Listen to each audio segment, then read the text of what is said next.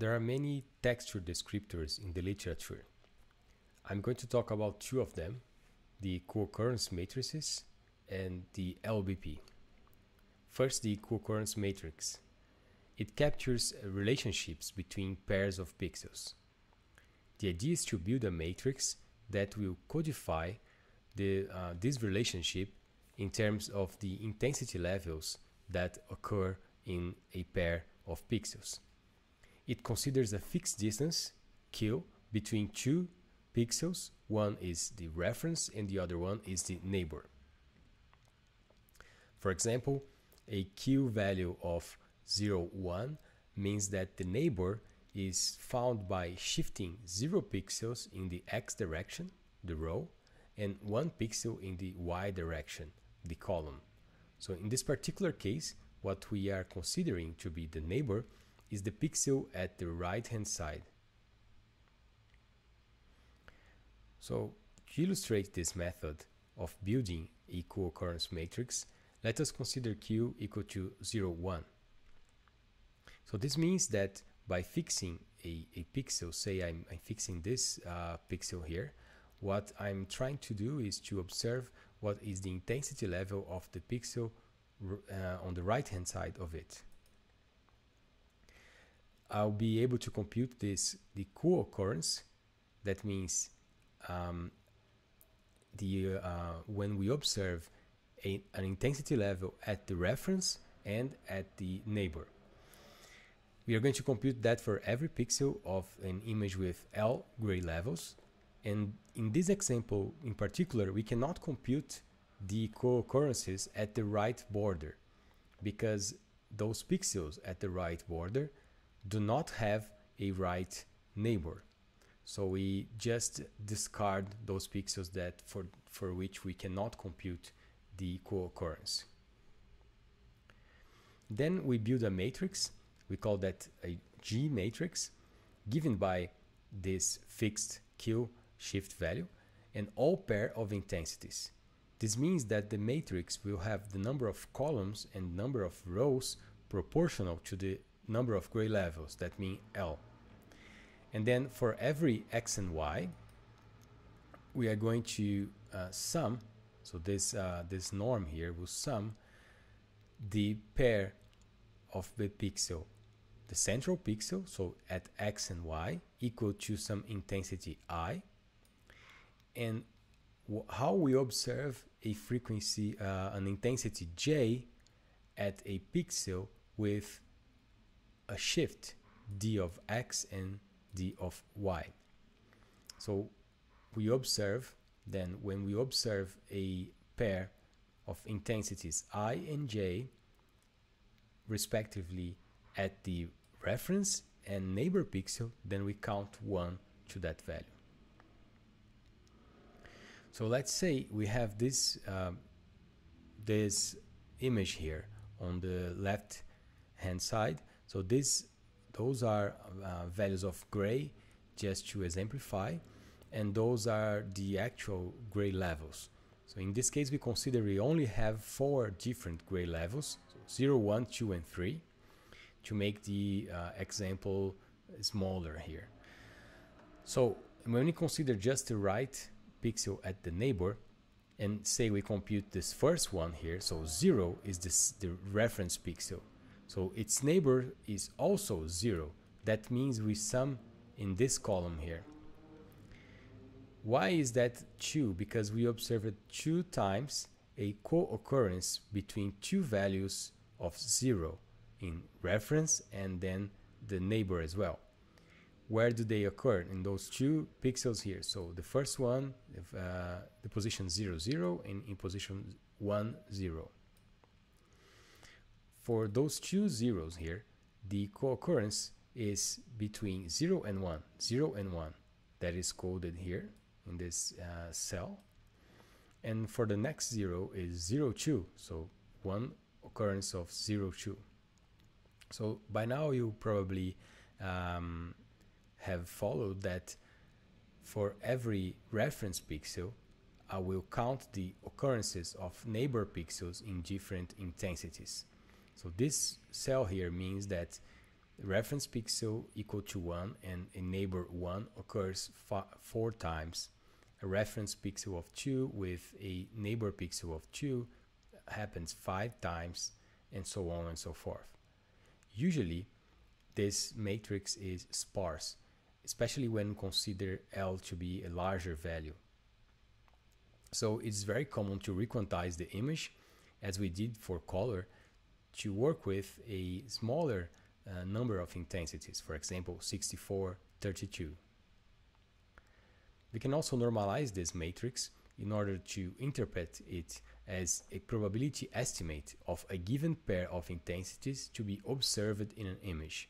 So in this case, for example, we have a probability of 25% of random when we random pick a pixel to observe a pixel that will be a pixel with a value of 2 and whose neighbor is also 2. So this matrix here can be large and hard to be used really for actual texture description. So what we often do with this matrix is not use the actual matrix, but to compute descriptors or statistical measures from this matrix. Those are called Haralick descriptors. So this just defines the mean and the variances of respectively rows and columns of the co-occurrence matrix G.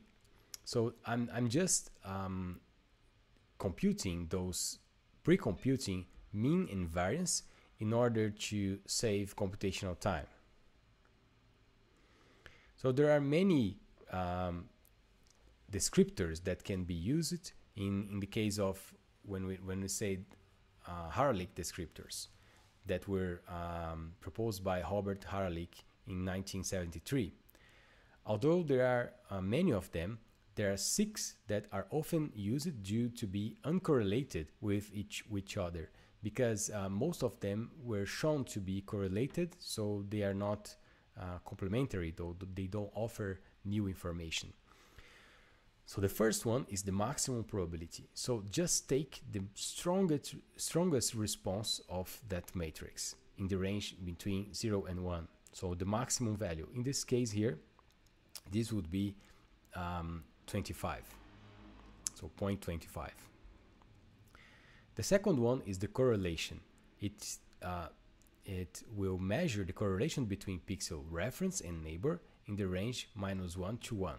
So it operates on the actual intensities, I and J. This requires the standard deviation of both row and columns to be different of 0, because otherwise we're going to have a division by 0, and we don't want that. So we have to implement something to cope with this type of error. Another description is the contrast between the intensity of pixels. So it works with the intensity levels as well. So it's the square root of the difference of the intensity levels that appear in the matrix, product with the actual probability of them to happen. So if a pair of probabilities don't happen, it's just 0. And the energy, which is the sum of the squares of every probability. Finally, we have homogeneity, which measures the spatial autocorrelation, and entropy, which measures the randomness of G. And those are 3 examples of images that have different textures, and we can see that by looking at the Haralick descriptors, it makes sense. So for example, here we have a totally random image. So the maximum probability of finding a pair is low, because we see randomly many occurrences of pairs of values. So the maximum probability is low. While in this case, the maximum probability is quite high, because we observed the lots of pixels are always with the same neighbor. We can also see here that in this case we have a something intermediate in between those two. The correlation is also small for the random value, a little bit higher for the well-behaved texture, and a little bit lower in this case for the rocks. The contrast is very high for random, and then we have a high contrast here in between black and white values, so it makes sense that to be higher. The uniformity also measures very well what it happens in between the images, the homogeneity as well, and the entropy. So all descriptors are really useful, and they have a meaning that's easy to interpret. Another descriptor that became almost the standard when we're using texture analysis with the Haralick descriptors as well are the local binary patterns. They were first proposed in 1996, however they have many variants afterwards.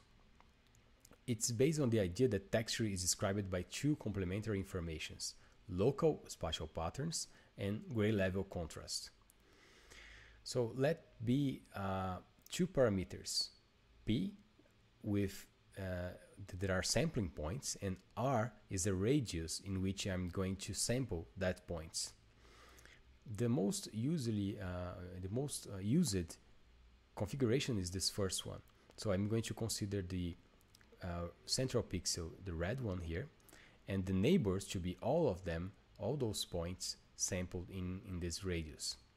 We could, for example, use a higher value of radius and more pixels, for example 12. So I'm going to measure, so I sample neighbors around that region here, ignoring, for example, those neighbors that are closer to the central point, or even higher values of radius. So this method produces a code. It is called LBP code. This LBP code is basically obtained by taking the difference between the central pixel and the remaining ones. The code will be 0 for a neighbor if it is below the value of the central pixel, and 1 if it's above the value of the central pixel. So let me give you an example to illustrate. So say we have a neighborhood as in the left hand side here. So the central pixel value is 5. What would be the LBP code for this region centered at this pixel 5? Well, I'm going to compare, so I'm going to threshold it. So any value that is at least 5 or more will become 1.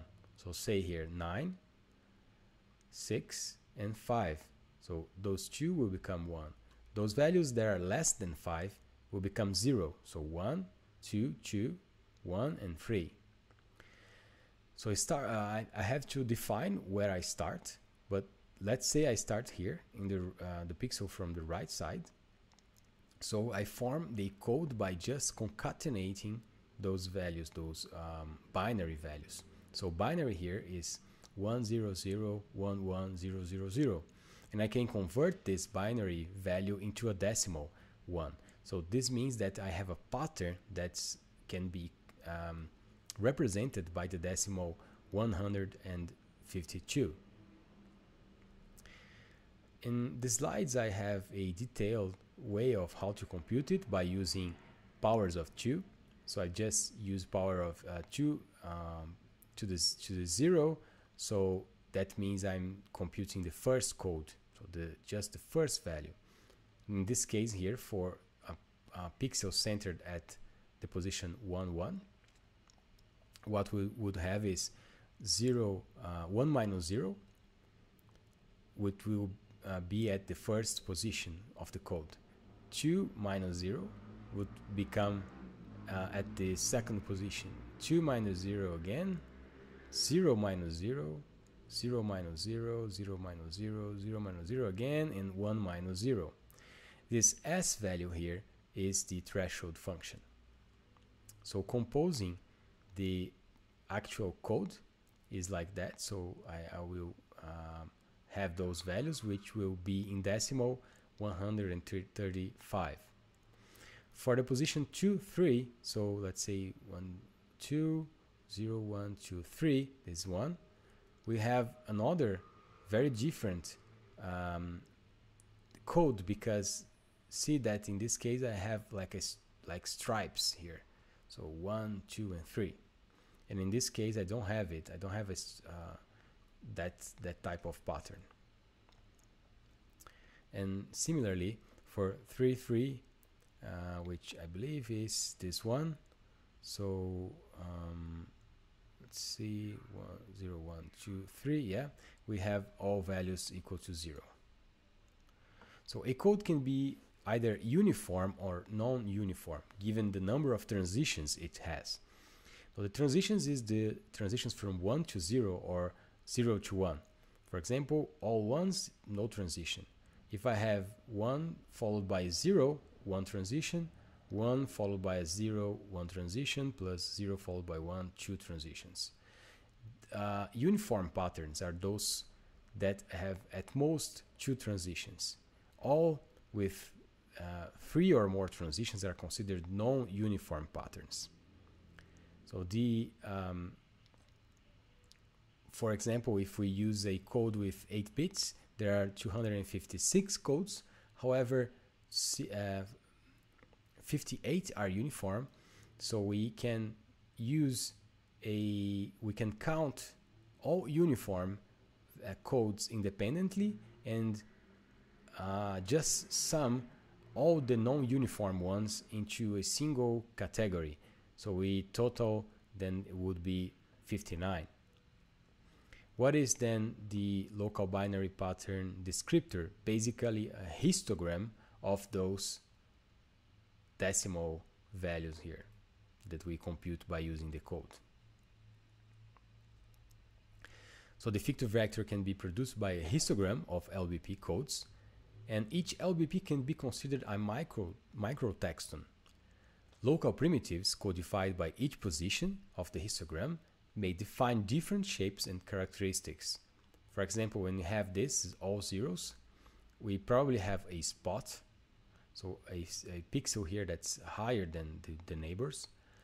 When we have all ones here, we may have a splot or a flat region. A line is characterized by a single transition or 2 transitions, but with just 2 ones, an edge or a corner, and so on.